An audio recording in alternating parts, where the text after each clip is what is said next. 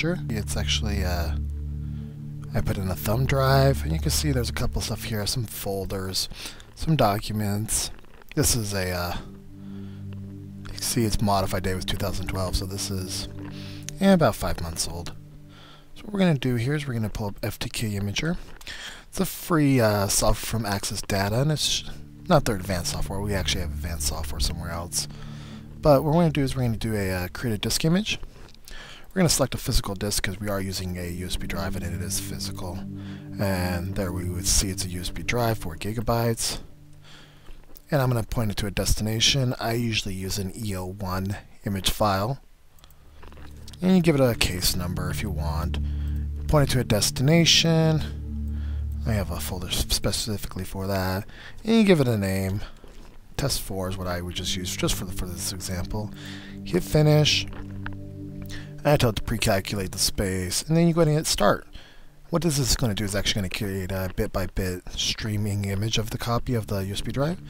I'm going to hit cancel here just because I've already actually got the image done. Let's hit cancel there. Yeah, I know. So now what we're going to do is we're going to add an evidence item, image file. Let's browse to the image I had created, which is I created as test3EO1. It actually says there's actually 1.5 gigabytes of recorded data. So hit open. And as you can see here, let's adjust my screen a bit here. This is what it looks like. Let's go ahead and expand this out here. As you can see, those previous files right there. But if we go ahead and click on root here, let's see what the imager actually sees out there. And let's give it a moment to think here. And it appears there's probably quite a bit, as there was only originally documents, but when we look at it, what do we see? Wow! We see the person actually had some MP3s, some M4As, I'm not quite sure if that's movies or videos. You see lots of probably illegally downloaded MP3s. Not that I really care, but as you can see, lots and lots of them. Lots and lots and lots and lots of them.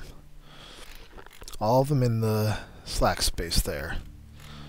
Just tons and tons. And this is why you think that you've deleted your file and you think it's gone, but it actually doesn't. There is no recycling bin, no marking of that on a USB drive. So let's see here. We got this right here.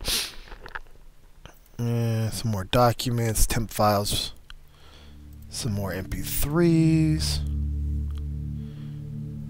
Oh, there we can go. Oh. It might even be trying to play them. Yeah, it looked like it's trying to play, but it's corrupt, so we'll move on. And normally if I had the advanced FTK imaging software, the full AccessData, I'd be able to pull these out, but my VPN back to the server is not working right now. I'm just showing you a demonstration. And as you can see, lots of MP3s, so don't think that you're really hiding anything. Let's go inside this folder and let's see what we have here. Some more documents, some PowerPoint, some temp files. Again, some more documents. Let's look at the unallocated space. Now what we could do if we want to get crazy here is we can go through here. We could try to find some information in here. But, again, I don't have my advanced software, and I'm not going to sit here and read tons of hex code and its interpretation to try to find useful information.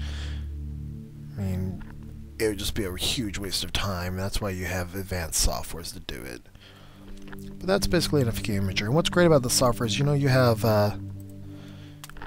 if you have like a bad hard drive, you can actually use this to recover a lot of your data. Let's see if there's anything useful. But basically that's a FTK Imager. Really not that complicated. But I like to use it.